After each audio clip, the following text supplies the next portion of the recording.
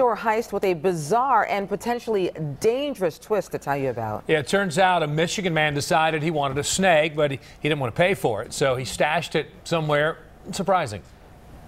That guy's absolutely insane for not knowing the snake and just putting it down the front of his pants, because that's a little bit dangerous. A little bit, yeah, that's right. Surveillance video from the I Love Pet store outside Detroit shows the man grab the snake, nicknamed Noodle, and stuff it into his pants before walking out the door. Unbelievable. And so far, it seems like he's gotten away with it.